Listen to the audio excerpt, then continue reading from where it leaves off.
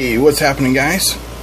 Today I want to talk about learning to read a schematic. It's going to be a very basic video, so if you already know how to read a schematic, feel free to skip this. You won't hurt my feelings. But if you're new to electronics, then this might be something that you will want to get into. Alright? So if you've been playing around with electronics for a while, or even if you're just getting started, I'm sure that you've seen plenty of schematics. And I'm just going to start off with something super simple here, okay?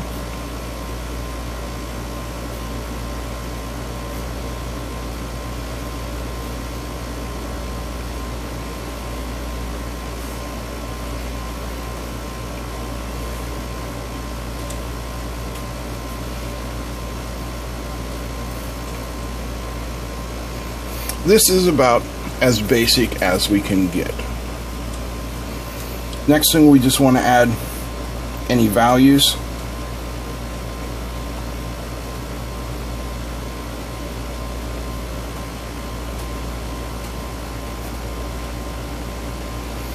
And then you also notice you all often have what are called reference designators.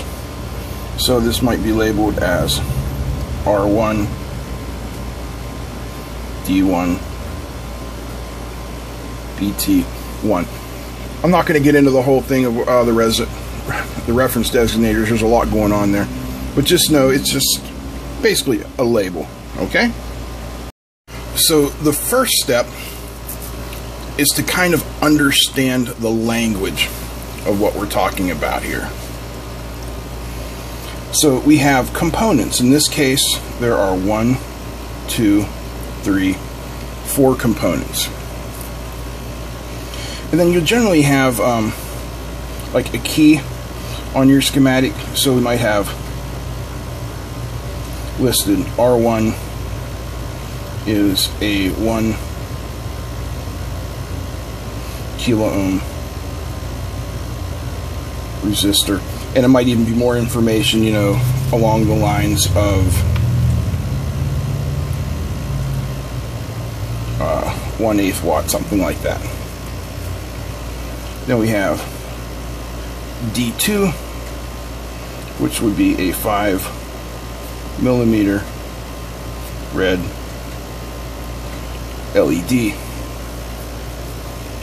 I forgot the switch, didn't I? S1. So S1 might be labeled as a NO, normally open, SPST, single pole, single throw switch. Then we have BT1, which will probably be listed as simply 9-volt battery. Now, what I've actually drawn here is not a 9-volt battery. This is, in fact, a single cell. So let's just get down here. This is a symbol for a cell. The large line is your positive, the small line is your negative. So in most battery conditions, what we're talking about here would be 1.2 to 1.5 volt. That's a cell. Now when we add more cells, then we have a battery. A battery is a collection of cells. So this would be a 1, 2, 3 cell battery. Alright, just want to clear that up so we're not making any mistakes here. Now, we take an overall look at the circuit and we say, what does the circuit do? Well, I always like to start with our power source. In this case, it's the 9-volt battery.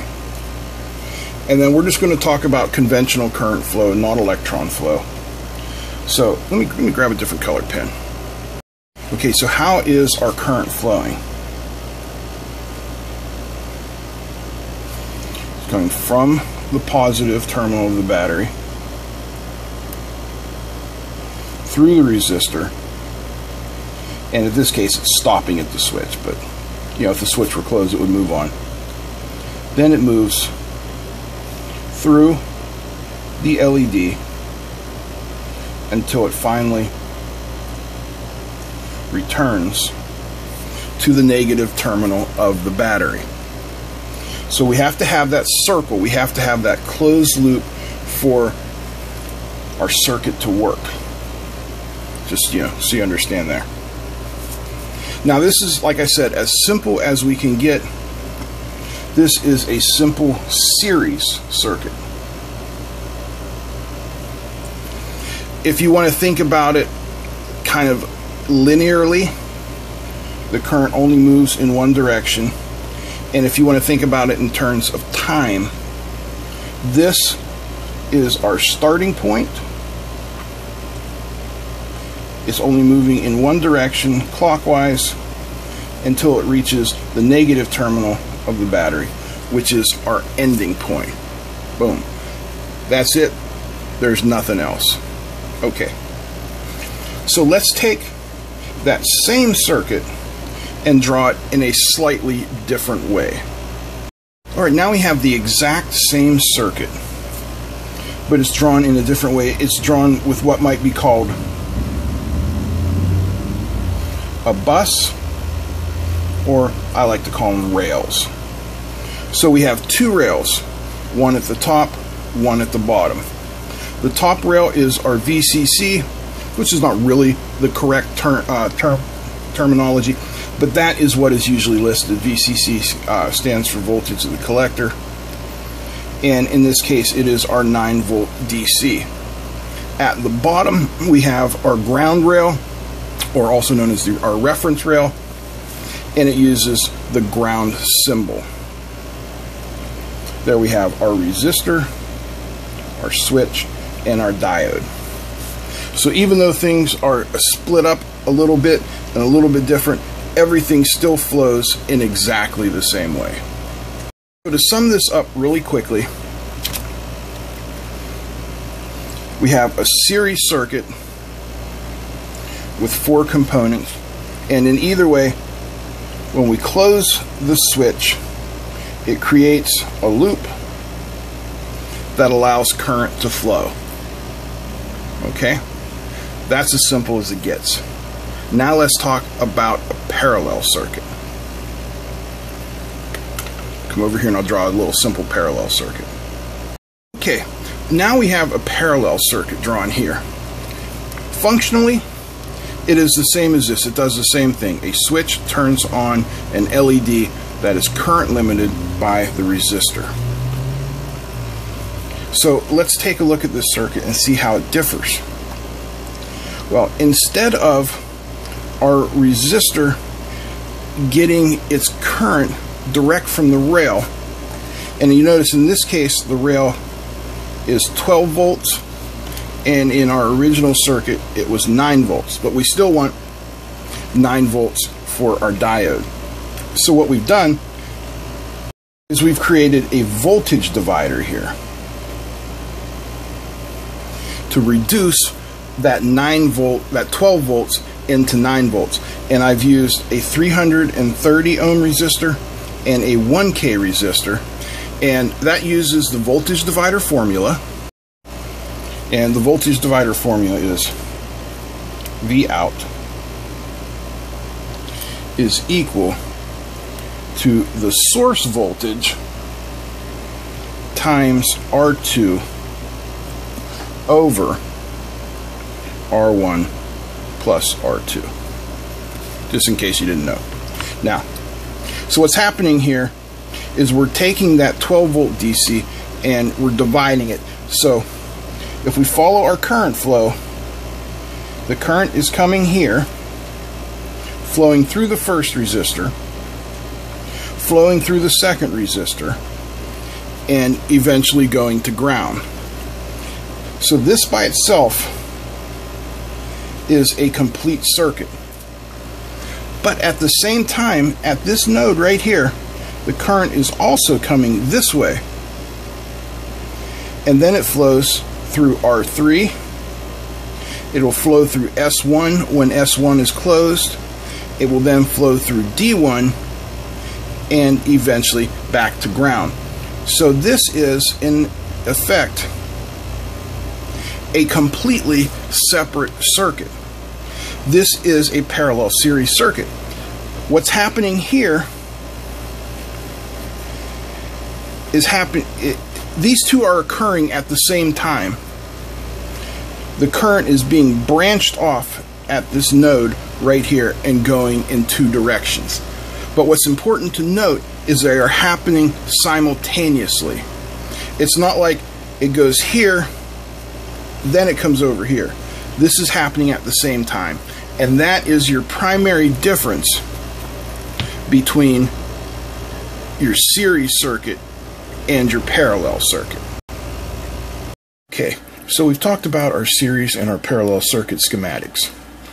Pretty easy once you just understand that things are going on at the same time when we're talking about parallel circuits. So let's take this one step further to the next logical steps and say, how do we take this and turn it into a physical circuit onto a breadboard? Well, it's not hard, so don't worry. I'm going to take you through it. Now, this circuit here is just a flasher circuit, a blinker circuit, okay? There's an LED, and this is actually one chip here. This is the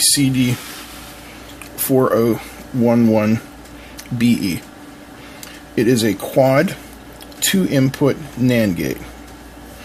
And by quad, that means there are 4 separate NAND gates. You see here, Q1, Q2, Q3, and Q4. Those are the outputs for our 4 separate NAND gates. So that's quad, and they're 2-input because we have A1, B1, A2, B2, A3, B3, A4, B4. They are 2 inputs. So what will happen here is when A1 and B1 are both high, Q1 will be low. And that goes for all of the different things. Alright, now let's analyze our circuit here with the schematic so we can see what's going on. We have our positive rail. We're going to go 12 volts on this. I don't know why I put 5 there. Probably because I was doing TTL stuff earlier. And this is CMOS, so we're going to go up to 12 volts. Pin 14 is our VCC.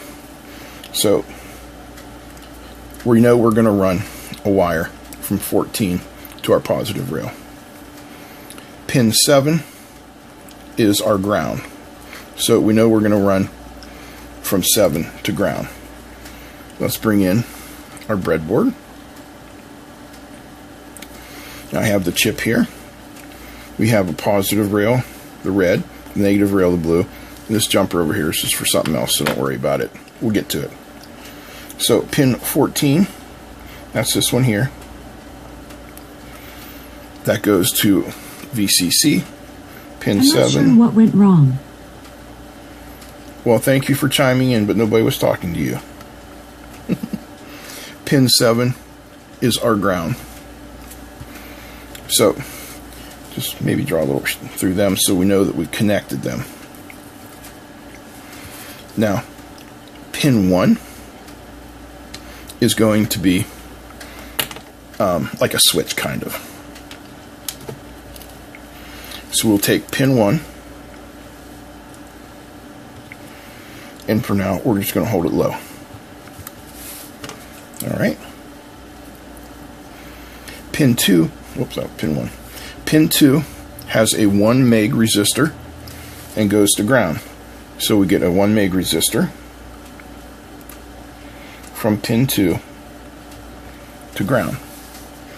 Now, pin 3 is our inverting output, and it's going to go to a 100K resistor going to ground, and then over to our next stage. So I'm just going to take a wire from pin 3, and I'm just going to bring it over here, and then we have our 100K resistor going to ground. Now we look here and we have pins 5 and 6 which are jumpered together. So we take a little jumper, 7, 6, and 5, 5 and 6, just like that. And then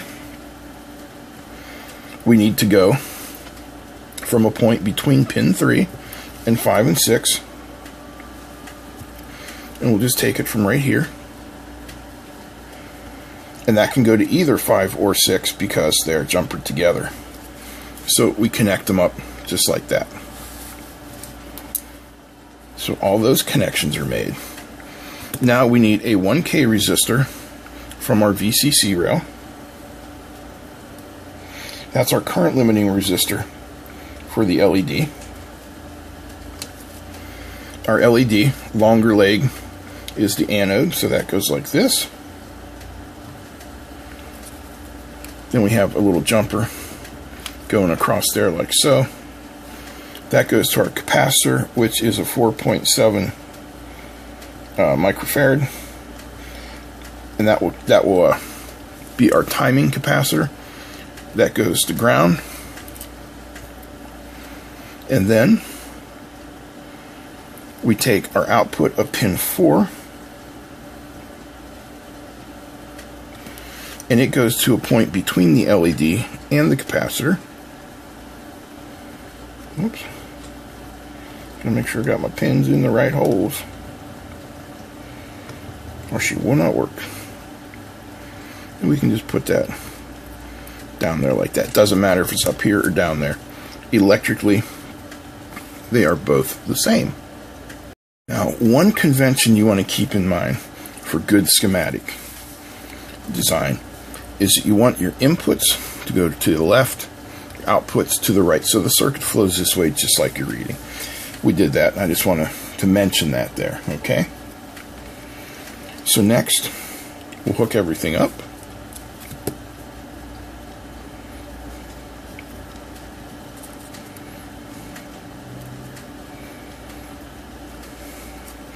Always hook up my grounds first. And when we power it up, we should get a nice blinking LED. There we go. Pretty easy to do, right? Now, if I change this and hold this high, you see, it stays lit. So that's kind of like a switch there. But I hope you guys can understand how that works and how easy it is to just follow along, start with your power, then your inputs, then your outputs, and put it all together and make it happen. Pretty cool, right? I think so. So if you guys enjoyed this, give me a thumbs up. Feel free to comment, share, and don't forget to subscribe. If you want to get into more complicated schematic reading, let me know down below, and we'll move along with this, because this is, this is a pretty important part of getting started with electronics, or learning electronics, as we say here at Learn Electronics. All right, that's it. I'm out. Peace.